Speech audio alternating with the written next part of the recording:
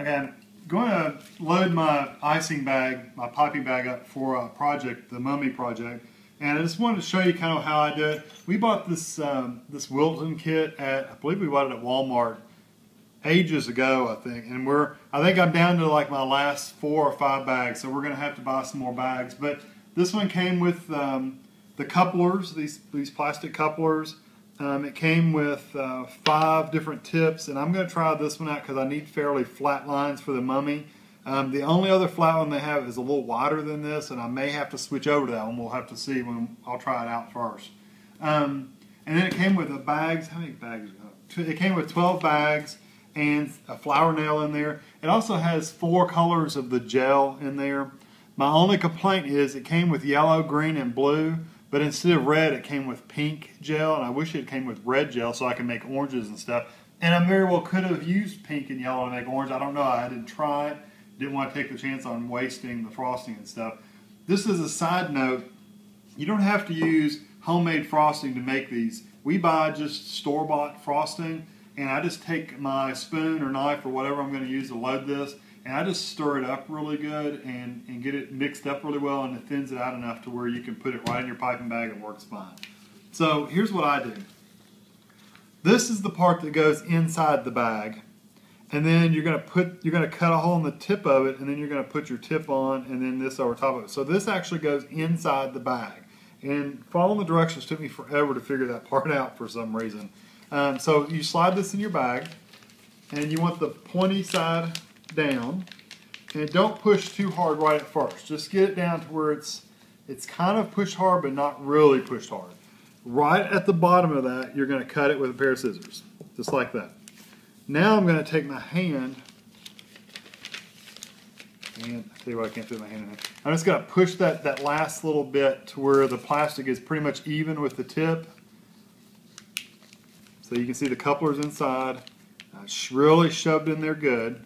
Then you lay your tip on top of that, and then you put this coupler right on around that, and you just screw it in. Be careful not to cross thread it to where it's crooked. Make sure it shouldn't be hard to screw on at all. And make sure you screw it on all the way to where it's not super tight, but tight. Because if you don't, while you're piping and you're putting pressure behind it, your tip will go pop and pop right off. You don't want that.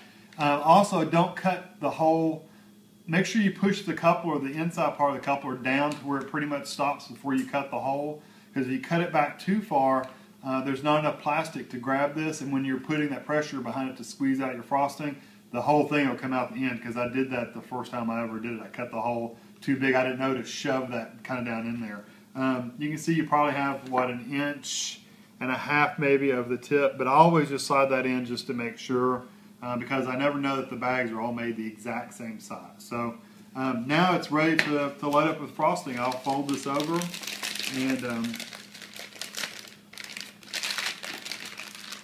when I get ready to load my frosting up, I'll just take a spoon and scoop it right in there, and it'll be ready. Okay, now this is the parts we're going to use for our Mummy. We've got these Cadbury finger cookies that we're going to try out. Normally we use pretzel rods and dip them in chocolate and put those in. You know, you only do like this much of the pretzel rod in chocolate, and the rest of it's just pretzel rod.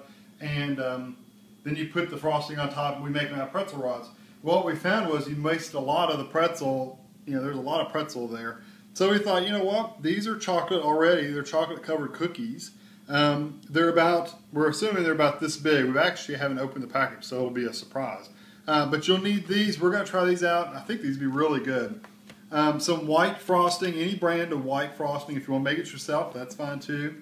And a little pack of mini M&Ms. And you don't need any more than a tube to make these. You don't need to buy a whole bag of it. Just a tube is fine. I've got my piping bag here, and I've got my knife to stir it with and my spoon to load my piping bag up. So just out of curiosity, I want to see what these cookies look like really quick. Oh, I think those would be perfect.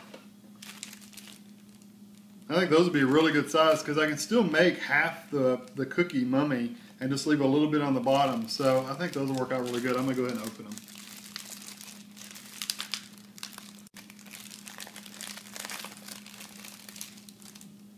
I like to smell stuff, I'm sorry. It has a dark chocolate smell to it, just so you know.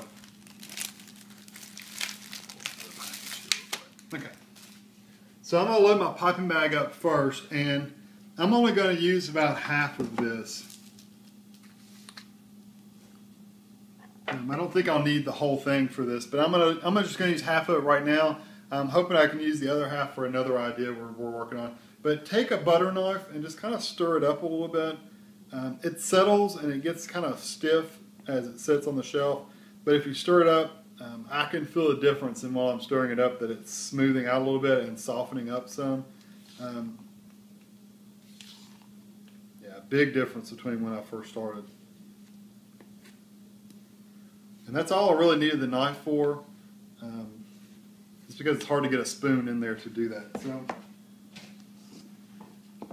what I want to do now is, if you take your piping bag and fold it down about, I don't know, it's not quite half, just a little less than half, and kind of hold your hand kind of underneath the collar to where you kind of get an opening like this. And I've just got like a bigger tablespoon, and I'm just going to take spoonfuls of frosting, and I usually like to stick it down in there and use my thumb to rake the spoon clean. And do that for about half of your frosting. Stick it down in there, rake it clean, and that way you're not getting a ton of it up on the top parts. And let me get one more good size. No, probably do one more than that. One good thing about doing the white first, if you want to dye your frosting later, anything I don't use in this piping bag, I can just squirt out and reuse. It's not like I'm stuck. If you dyed it first, then you're stuck with that color and you really can't do anything about it. You know, you can't undye it. So always do your light color, your white frostings first, and then you'll be in good shape. So now fold it back, and you notice we still have an air gap down here, so that's good. And this is the interesting part. Take it in your hand and kind of hold it and bunch it up, and you're going to twist it right at the top of where the frosting's at. And twist it pretty good to where it's not going to come loose. Now take your thumb and right here in the web of your thumb and your hand and hold where that twist is at. And then I'm going to squeeze the bag a little bit, and you'll start to see frosting come out the end. And I'm loosening up in here, so now I can give it another twist and get it good and tight. And I usually like to, I can squirt it out on my spoon or whatever, but squirt out a little bit first, because you may get air bubbles, so you don't want air in there. So that's what I'm going to look like. So now I'm going to actually take these, and I don't know what this tip is going to look like for the Mummies. This is actually a leaf tip. I wanted something kind of flat. I have one that's wider, like I said when I was talking about how to load this up. I have one that's wider than this, and I don't know. We'll just have to see how it works out. You know, they're supposed to be fun and playful mummies. You know, they don't have to be exact. So I'm going to take it from one side and just start piping it across the other side. That actually doesn't look too bad. And kind of do random, like, angles.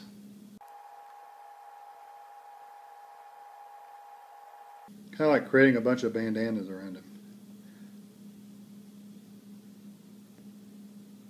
And if you leave a little chocolate through there, that's fine. I just found out that it melts really easily on your finger. And I actually think that looks pretty good. I need to get a bowl or a cup or something.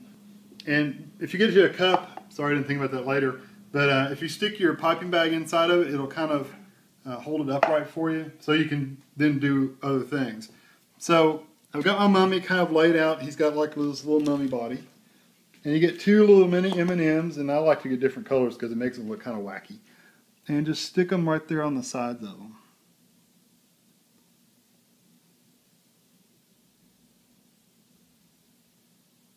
And there he is. And now you let him sit, and the white frosting will get a little firm, it'll get a little crust on it, and then you'll be able to pick them up. I actually may finish making these and probably stick them in the refrigerator for a little while, because this is just wax paper. I can pick this wax paper up and just slide it right onto a cookie sheet, slide it right in my refrigerator, and it'll firm up everything to where, and the chocolate, I may actually stick this chocolate in the refrigerator before I finish the rest of them. Okay, I got Tammy to do one, and I actually like her method better. She just goes back and forth, and you can see her other ones, the difference between hers and mine. And her method's a lot quicker than mine, that's for sure. I do like the leaf tip for this one though. I think the leaf tip worked out really good. And you can see the difference between hers and mine. Mine is this one right here, and mine's kind of thin. He kind of looks like a deranged something. Looks like he's got crazy beard hair. And these are the ones she did, and they look a lot, I think hers look a lot better than mine. But we'll definitely have to stick these in the refrigerator to firm up the frosting and the chocolate, because the chocolate's a little soft. Could be because we're right next to the stove that was on, but I don't know. I think it's just we'll just have to see how they work out.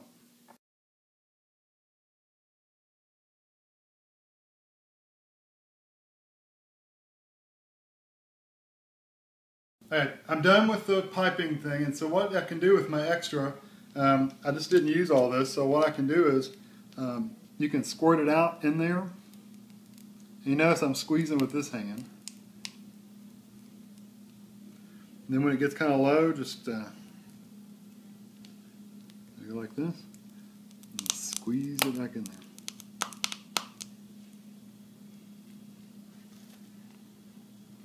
And keep twisting as you go.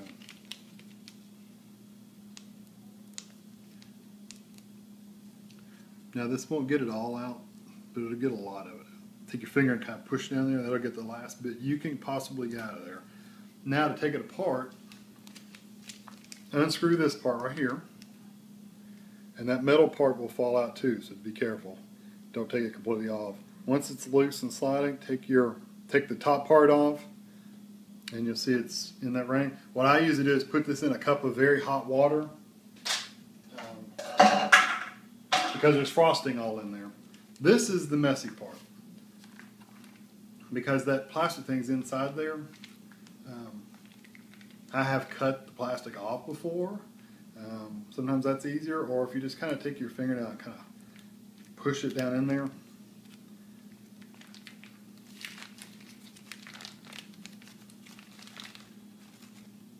There you go. And soak that with the rest of it, and then it's ready to wash. Okay, I'm used to eating the Mummies as pretzels, so I think I'll eat this one that Kevin made.